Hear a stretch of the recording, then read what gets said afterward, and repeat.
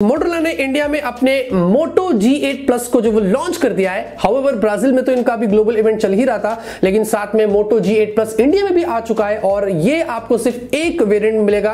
4GB RAM, 64GB storage, दो colour से, cosmic blue और क्रिस्टल पिंक। जो मेरे पास आया वो कॉस्मिक ब्लू है और इसकी जो प्राइस है दोस्तों वो 12 से 15 के बीच में होगी। मुझे पता नहीं क्या होगी, लेकिन लगता है 12,999 शायद वो लोग रख सकते हैं, कुछ इसी तरीके का है। और फ्लिपकार्ट पर ये अवेलेबल हो जाएगा। मैं आपको डिस्क्रिप्शन में लिंक देता हूं, आप वहां पर जाकर इसको परचेज कर सकते हैं। ये वीडियो आप देखते रहिए, लेकिन उससे पहले आज की जो टेक न्यूज है वो थोड़ी सी लेट आएगी, 9:30-10 बजे के बाद आएगी, तो टेक न्यूज का इंतजार करना, लेकिन ये वीडियो भी देखना और आपकी क्या राय है वो भी आप मुझे कमेंट करके बता देना। ये वीडियो देखते रहिए। इस वीडियो में मैं आप लोग को मोटो G8 प्लस की सारी जानकारी यहां पर दे देता हूं। तो बॉक्स देखेंगे दोस्तों, आपको कुछ इस तरीके का मिलता है। सामने देखेंगे मोटो G8 प्लस यहां पर लिखा है और नीचे की तरफ थोड़ी बहुत और इंफॉर्मेशन यहां पर दी गई है। जैसे कि मैंने कहा था, कॉस्मिक ब्लू हमारे पास आया है और 464 वाला वेरिएंट एक ही है। और नीचे देखेंगे सार वैल्यू, काफी सारे लोग बोलते हैं सार वैल्यू भी बताया करो, तो आपसे मैं बताना शुरू कर रहा हूं। आप देखेंगे हेड के लिए आपको 0.409 है और बॉडी के लिए 1.370 है, तो बॉडी के लिए काफी ज्यादा है जो नहीं होनी चाहिए, और हेड के लिए थोड़ी बहुत आपको कम यहां पर देखने को मिलती है। बाकी मेड इन इंडिया भी यहां पर लिखा कि आप देख सकते हैं, ये काफी बढ़िया चीज है। यहां पर सारे हाइलाइटिंग फीचर्स जो वो मेंशन की गई है, इस तरह फोन की डिजाइन दी गई है और भी थोड़ी बहुत चीजें हैं। तो फटाफट से दोस्तों बॉक्स को ओपन करते हैं और साथ में मैं आपको उसकी टेक्निकल स्पेसिफिकेशन भी दे देता हूं। तो यहां पे दोस्तों आप लोगों को 6.3 इंच की फुल एचडी प्लस की एक आईपीएस डिस्प्ले मिलती है और सामने देखेंगे दोस्तों आपको यू शेप नॉच भी जो वो दिखाई दे रहा है, और ये एक 19:9 के एस्पेक्ट रेशियो के साथ में आपको मिलती है, जहां पर दोस्तों जो स्क्रीन टू बॉडी रेशियो है वो भी आपको कमाल का मिलता है। आप देखेंगे बेजल्स आपको इस बार थोड़े कम मिलते हैं। अगर आप उसको पुराने कोई भी मोटोरोला के फोन से कंपेयर करेंगे तो इस बार उन्होंने बेजल्स आपको काफी अच्छी दिए, कम दिए, और साथ में मोटोरोला इसको बोलता है मैक्स विजन डिस्प्ले। हमेशा की तरह जो डिस्प्ले की क्वालिटी है दोस्तों, जो कलर्स है वो आपको यहां पर काफी बढ़िया जो वो देखने को मिलते हैं। उसके अलावा दोस्तों आपको यहां पर क्वालकॉम स्नैपड्रैगन 665 वाला जो वो प्रोसेसर मिलता है। अब इस प्रोसेसर के बारे में हम काफी कुछ जानते हैं। 2 गीगाहर्ट्ज के ऊपर है, 11 nm पर है, Adreno 610 वाला आपको जीपीयू मिलता है। काफी डिसेंट प्रोसेसर है दोस्तों, और थोड़े बहुत हाई एंड गेम्स भी आप इसमें खेल सकते हैं, तो उस मामले में आपको यहां पर कोई प्रॉब्लम नहीं होगी। यहां पर कैमरे की बात करें तो पीछे दोस्तों आपको ट्रिपल कैमरा सेटअप मिलता है, जहां पर जो प्राइमरी है वो 48 मेगापिक्सल का है, सैमसंग वाला सेंसर है, f2.0 का अपर्चर है, आप 4K वीडियो शूट कर सकते हैं। साथ में आपको नाइट विजन वगैरह भी मिलता है, और ये जो कैमरा दोस्तों ये क्वाड पिक्सल टेक्नोलॉजी के साथ में आता है। इसका मतलब लो लाइट में आपको वैसे काफी बढ़िया पिक्चर मिलेगी। और वैसे दोस्तों एक कमाल की चीज और भी ये है कि आपको यहां पर लेजर ऑटो फोकस का भी सपोर्ट मिलता है, तो मतलब वीडियो के दौरान जो आपको फोकसिंग मिलेगा वो बहुत कमाल का मिलेगा। तो लेजर ऑटो फोकस भी आपको इस फोन में देखने को मिल जाता है। और यहां पर दोस्तों उसके अलावा आपको 5 मेगापिक्सल का डेप्थ सेंसर मिलता है, और साथ में 16 मेगापिक्सल का आपको एक्शन कैमरा मिलता है। ये 117 डिग्री फील्ड ऑफ व्यू के साथ में मिलता है। इसके फायदे ये दोस्तों कि आप फोन को जो वो वर्टिकल ही रख सकते हैं, और ये आपको लैंडस्केप में वीडियो शूट करके देगा, और आपको स्टेबलाइजेशन भी यहां पर देखने को मिलती है। तो कैमरा दोस्तों काफी प्रॉमिसिंग है। मैं आपको आने वाले वीडियो में उसके सारे सैंपल्स दिखा दूंगा। आपको 25 मेगापिक्सल की यहां पर जो वो सेल्फी मिलती है, f2.0 का अपर्चर है, यहां पर भी आपको पोर्ट्रेट ब्यूटी वगैरह मिलता है, लेकिन यहां पर भी आपको क्वाड पिक्सल टेक्नोलॉजी मिलती है। ये बहुत इंप्रेसिव चीज है। इसमें भी इसका मतलब ये है कि नाइट में आपको काफी बढ़िया सेल्फी जो वो देखने को मिलेगी।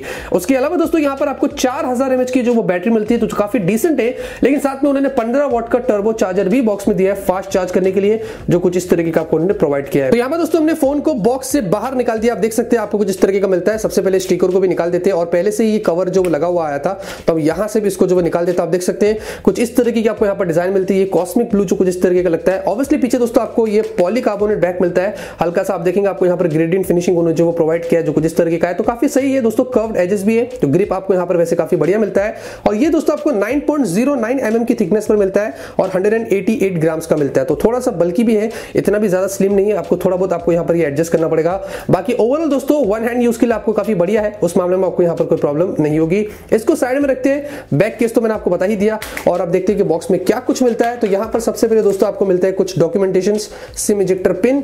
उसके अलावा यहां पर आपको टाइप सी पोर्ट मिलता है, तो ऑब्वियसली टाइप सी केबल भी उन्होंने जो वो प्रोवाइड किया है। और यहां पर आपको जो टर्बो चार्जर जिसके बारे में बोल रहा था वो ये वाला है, मैं आपको निकाल के दिखा देता हूं। तो ये दोस्तों 15 वाट का आपको टर्बो चार्जर भी दिया है, तो इससे आप अपने फोन को फास्ट चार्ज कर सकते हैं। तो यही है दोस्तों सारे बॉक्स कंटेंट। फटाफट से हम आते हैं हमारे फोन की तरफ। तो यहां पे दोस्तों हम आते हैं हमारे फोन की तरफ, और फिजिकल लुक की बात करूं तो नीचे देखेंगे आपको माइक होल, आपको स्पीकर आउटवेंट, और साथ में आपको टाइप सी पोर्ट मिलता है। लेकिन ये पहला स्पीकर है, इसका मतलब इस फोन में आपको डुअल स्पीकर मिलते हैं, स्टीरियो साउंड का इफेक्ट डॉल्बी के सपोर्ट के साथ में मिलता है। अच्छी बात है।